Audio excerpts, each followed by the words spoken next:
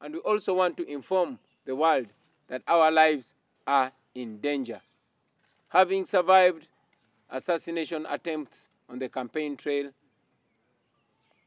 and now being confined at home, still we are being attacked at home by soldiers armed.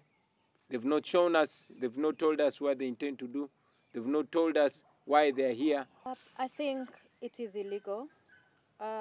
We have our right to stay in our home, to go out whenever we want, and to go in wherever we want, to host whoever we want to host as a visitor. We are not under legal detention, but the situation around us shows that we are under house arrest. I think it is shameless of our security agencies to do this to us, even when they know that the world is actually watching.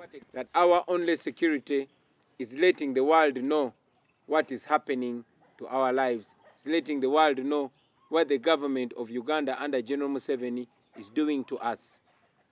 I am here alone with my wife, having sent our children away to avoid them witnessing this humiliation and keeping them out of danger. So it's just me and my wife. Our young security guard was disarmed a few days ago.